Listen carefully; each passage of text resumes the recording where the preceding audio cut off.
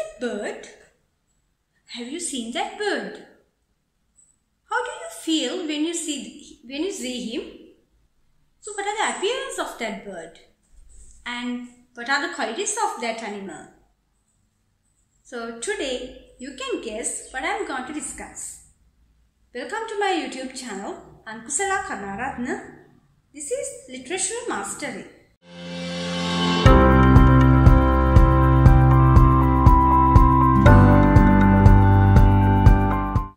Okay children, here's that bird, the eagle. How do you feel when you see this animal? Yes, it's very dangerous. You get a kind of horror feeling when you see this animal. So it's a very sharp animal. So look at this eagle. Look at the appearance of this eagle. So it has sharp eyes, so that it has sharp eyesight. And when you see the beak, so it has hooked beaks, so it's very easy for him to rip the flesh from its prey. And also it has very powerful talons, so that also helps him to catch the prey. So now let's see how the Alfred Lord Tennyson is describing the eagle.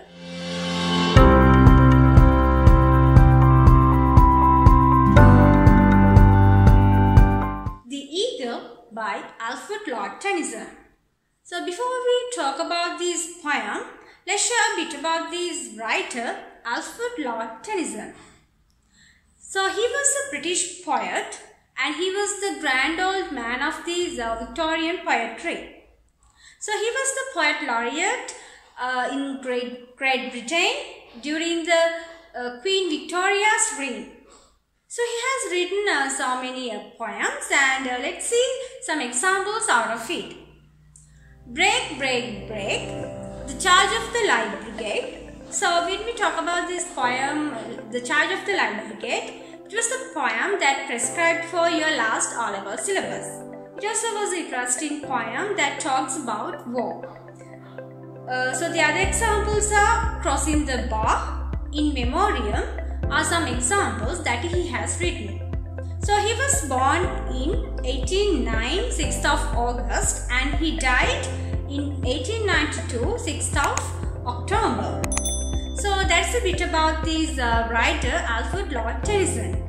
So now let's see what Tennyson is saying about this eagle. So Lord Tennyson is talking about these eagles, especially the behavior of the eagle. So this poem tells the behavior of the eagles towards its prey. So this eagle is in a rock. So this rock is in a lonely land. So the rock is very high, and this eagle is in the top of the rock. So below this rock there is the sea. So the sea is with its waves that moves slowly. So now the eagle is looking at this sea from this top. So looking the waves and the sea very carefully with its sharp eyes. So when it sees the prey, it flies suddenly towards the prey. So this is what is talking inside this poem. So children, now let's move to the poem and see each stanza separately and discuss more about this poem. Okay children, so now let's move to this poem. So this poem has 2 stanzas. So it's a very short poem, but it tells a lot of things. So now let's first read these 2 stanzas, and then let's go in deep for each stanzas. Right. He clasped the crank with crooked hands, close to the sun in lonely lands. Ringed with the azure world, he stands. The wrinkled sea beneath him crawls. He watches from his mountain walls, and like a thunderbolt, he falls. So that's the poem, children, and now let's see what Tennyson is telling about this eagle throughout this poem. He claps the crack with crooked hand. Now at the beginning itself, now the Tennyson has called this eagle as he. So he has given these, he has at beginning itself he has personified and he has given value to this animal by calling him he. He claps the crag with crooked hands. So also by from the words hands, also it is obvious that he has given human qualities for this bird. So the humanization is seen at the beginning of this poem. So now let's see what does it tell. He claps the crag. So what do you mean by this claps? So it means now that this bird is holding tightly. So it holds tightly the crag. So the crag means the rugged rock. So now you can create visual imagery while I am telling so. So now he is holding tight with this rugged rock, right? So and then rugged rock. So that the bird is in the top of the mountain, so top of the rock, and then he is holding tightly with what? With crooked hands. So now I told that he has given hands for this eagle, so that the eagle has talons and they are so they have these talons, and now poet tells that poet tells it as crooked hands. So now so you can see children in eagles, so they have this talons. So these hands are like not straight, so they have these bent shape. So now the poet tells that they have this bent shape, so crooked hands, they have got these crooked hands. Close to the sun in lonely land. So now children, what does it mean now? Close to the sun. So close to the sun means now it gives us an idea that eagle is close to the sun. But the poet wants to tell that so the eagle is far away from us. That means now he lives in a distant place in lonely land. That he lives alone. So he lives alone. So he can survive himself alone. So he is living far away in a very distant place in lonely lands. Ringed with the azure world he stands.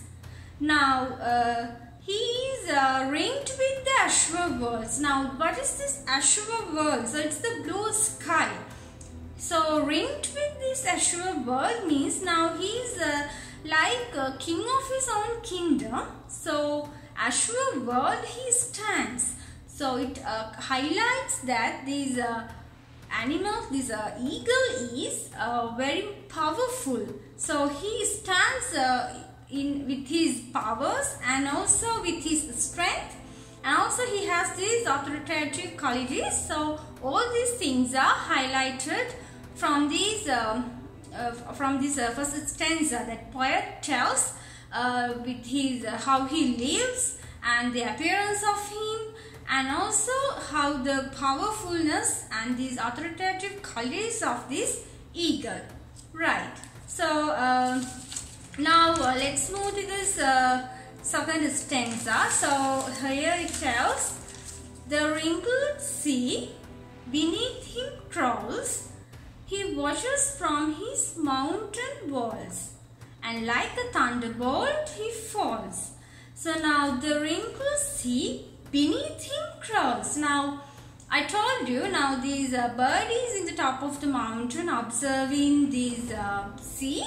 So now even the sea is like under him. So even this eagle has more powers than sea. So sea also like under to the powers of this eagle. So the wrinkled sea beneath him crawls. So this vulnerability of this sea is compared here, and also this highlights the powerfulness of this bird and how the authority of this bird. So he watches from his mountain wall. So now he's watching all the things from the mountain wall. So the top of the mountain he watches. So what happens? So he's looking at, he has got this sharp eyes. So he watches means now he has through his sharp eyes he watches carefully. So he's looking carefully, he's watching carefully from his mountain walls. So by staying in the mountain walls, he is watching carefully this see the waves and all to target for his prey. And like a thunderbolt he falls. Now this is the climax of the poem. So what's happening? So he's watching carefully at once, and then at once like a thunderbolt. So it's a very it gives a lot of meaning to children. So like a thunderbolt. So you know how the thunderbolts are, right? Then like a thunderbolt he falls. So he has this sudden he's suddenly going. So he suddenly fly to this prey. So and also this also it tells this kind of destructive feelings are coming when you hear these thunderbolts. So now it highlights some of these destructive feelings. So like a thunderbolt he falls means that much of suddenness is there for him to go and catch this, fly and catch this prey. Right. So children, so that's all about this poem. So now let's see what are the techniques that can be seen from this poem. Right.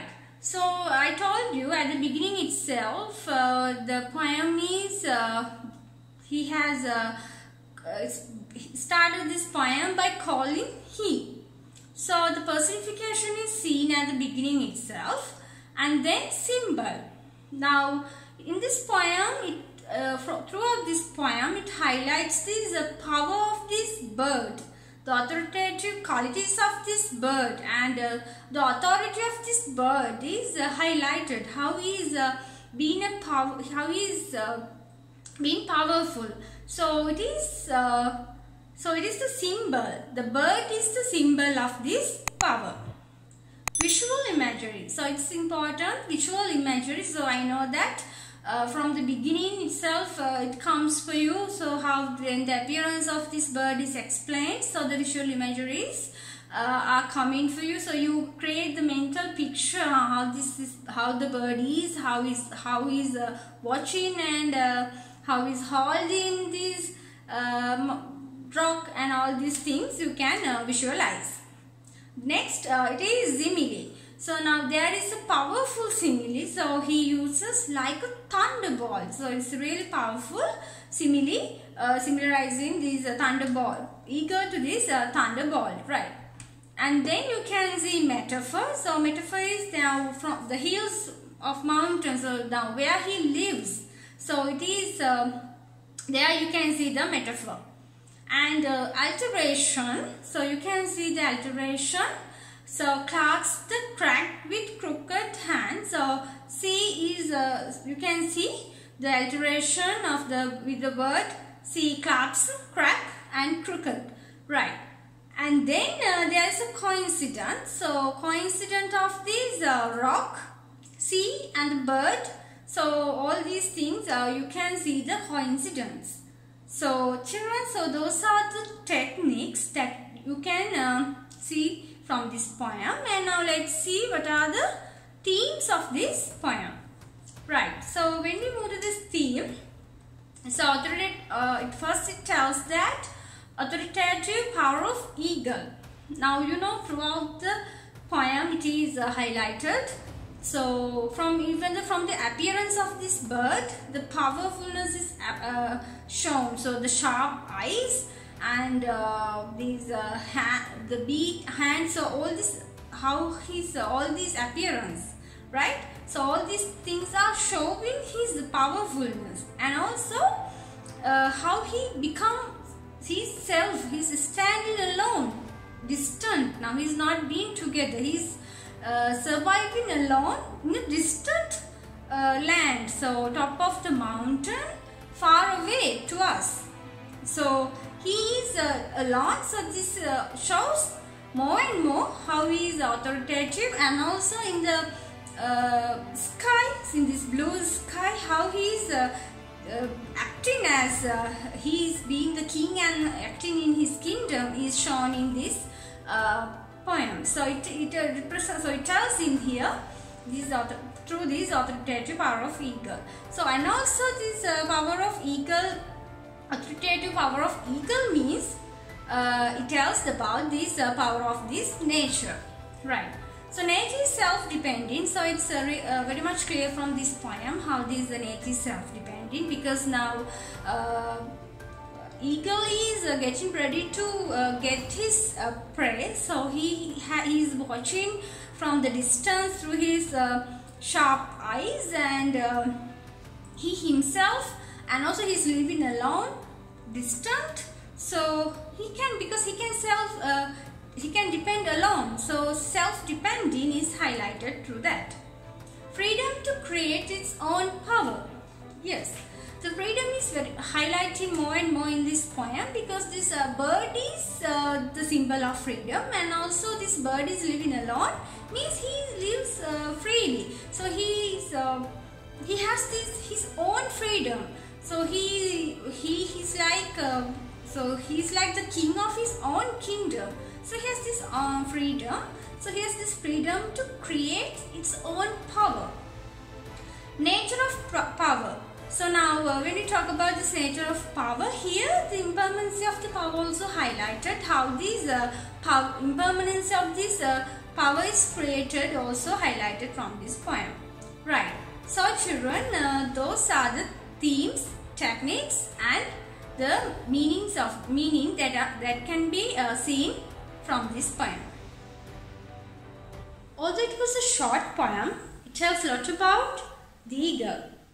So children, share this poem with your friends, and if you have any questions regarding this poem, so don't forget to make your comments in the comment section. There's one more poem to do under the theme nature. So wait until, and thanks for joining with me.